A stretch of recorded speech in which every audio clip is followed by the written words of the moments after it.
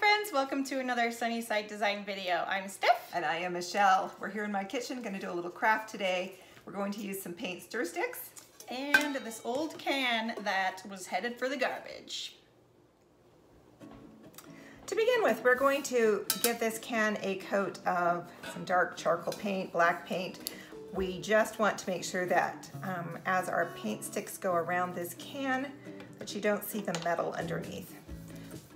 So I'm just going to give it a quick paint. This is just chalk paint. There's no need to prep. We can just go ahead and paint the whole thing really quick. You can use an empty like hot cocoa mix can or coffee can, any large can you have on hand. Yes. That you're gonna toss out. And these, you can find these larger cans like at the club stores like Sam's Club, Costco. So if you've got some of these lying around, you're set and ready to go. You just want to get something that is straight up and down. So we took the tape measure and we measured the circumference of the can, and then we took that amount, which was 19.5, to figure out how many stir sticks we were going to need, and it comes out to be about 19, 18, 19. We're going to do 19 because as it goes around the pot, we're going to need, I think, one more. So what we're going to do is whitewash these with some paint. We're going to kind of give them a coastal look. We're going to make a pot for our plants. And so we've got some paint here that we've thinned down with some water, probably about 50%, would you say, Steph? Yeah. Okay. Just so it's really runny. You can kind of see coming off there. All right, so we're just going to whitewash the paint sticks now. We're going to do the whole side on the plain side, and then this side has a little bit of a ruler detail. We're going to do the top part if it hangs over the edge of the can. Now, if you're going to paint your paint stir sticks a solid color, you could actually just use those free ones that they hand out at Lowe's and Home Depot, your favorite paint store. But we wanted ours kind of to be a whitewash, so we actually just purchased these paint stir sticks, and you do get 10 for 98 cents. And to cover one of those cans, it would take about 2 packages of the paint stir sticks.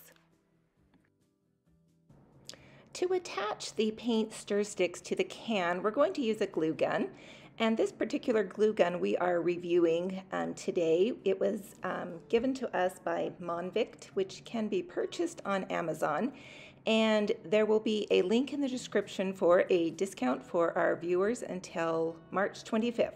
So if you're interested in a great glue gun, give it a try. We do love that this is a full-size glue gun, and it has 2 temperature controls, a high and a low, and a large trigger that pushes out the glue really well. So we were very pleased with it. And the other feature that it has that we like is that the cord is detachable. And so if you need to reach that glue gun into a spot that the cord isn't going to reach, you can detach it for a moment and use the glue gun and then just reattach it. And it does stay hot for quite a while you're using it, if it's not currently plugged in. This is the first time I've actually had a full-size glue gun, and I was really enjoying it. We do a lot of crafting, a lot of DIY projects where we use a glue gun, and this so far has been the best glue gun that I have ever used. So if you're interested and you're in the market for a new glue gun, make sure you check them out, and we'll have the link in our description. The first paint stir stick plant pot that we made, we used a large hot cocoa can, which has the metal ring around the top and metal on the bottom, but the actual sides are kind of like a chipboardy cardboard kind of surface that's got a printed label on it. And that worked terrific. We did have a little bit of a problem with this corrugated metal can, and you're going to see here in a second that they fell off. They just weren't sticking very well at all. So we had to come up with a plan B. Okay, with a little more practice, we did come up with a solution for getting those paint stir sticks to stick to a can that has a corrugated surface. And what turned out to work great, which kind of surprised me, this was Steph's idea, but a piece of cardstock. So we didn't really need to paint the can. So if you've got a can that's smooth, you can go ahead and paint it. The stir sticks should work fine. If you've got a corrugated surface, you're going to want to cover it with some cardstock. You'll want to cut a strip of cardstock that is the height of your can. I did need to use 2 pieces to get it to go all the way around the surface of my can. I'm just going to run a little bead of glue on the paper. And stick that on my can. Let me just do it in the back where the seam is. That will help me get a straight line. And then I will just tack it in a few places around. So I'll just put a little glue on here.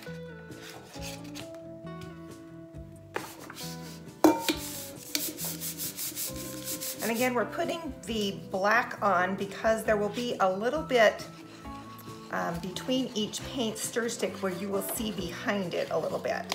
And so this is going to kind of camouflage whatever your container is by having it black. If you're enjoying this little tutorial on a paint stir stick plant pot, give us a thumbs up, and if you've got any suggestions or comments or questions about it, make sure you drop us a line in our comments section. We'd love to hear from you. We read every single comment and love to answer them, and we are always looking for new ideas, ideas that are budget friendly, or if you've got a better way of doing this, we'd love to hear from you. Now we're ready to attach the paint stir sticks, and so we have whitewashed them just with some thin down white chalk paint, and then on the back side we whitewashed them down about 1/3 of the way because that will actually show because it sticks above the can a little bit.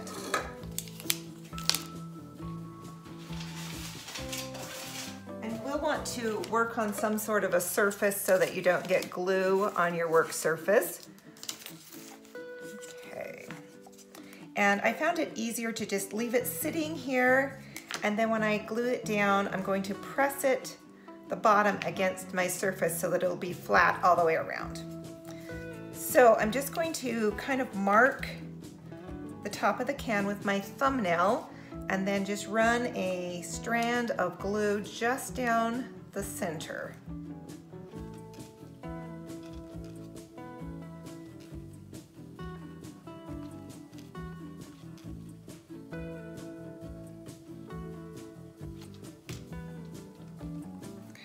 Just need to set it flat and level and then press it. And oh, before we go on, I did discover on my second one that I made that I needed to leave a little more of a gap between each one. So I thought maybe this time around it would be wise to line up all of my paint stir sticks with an elastic on here, just slide them in, and I would know what gap I needed between each one. So you see I've put a rubber band around my container, and then I'm just going to take each paint stick and stick it in so that it will be evenly spaced, and then I will know the spacing for each one. Then I don't need to cut any, and it will be perfectly even all the way around. Now that I have them evenly spaced all the way around my can, I think what I'm going to do is I'm going to change my mind in how I'm going to do this. I'm going to pull out one at a time and mark my height again.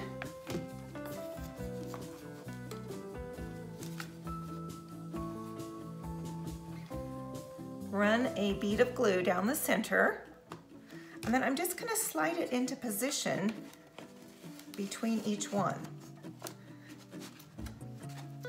And that's going to kind of hold it in place as I do each one as I go around my pot here.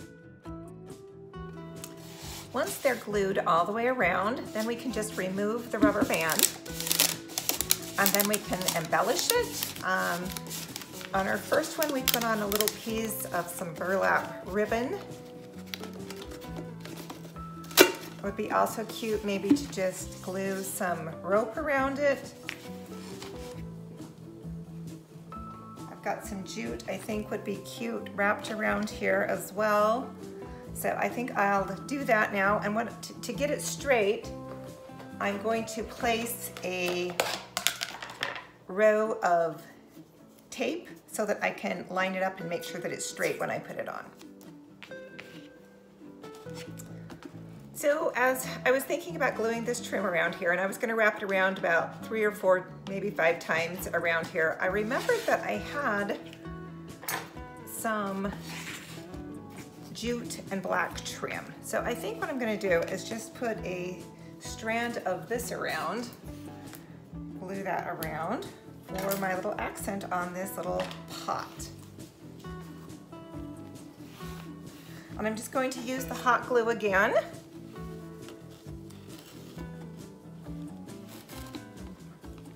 Let's just measure around how much I'm going to need.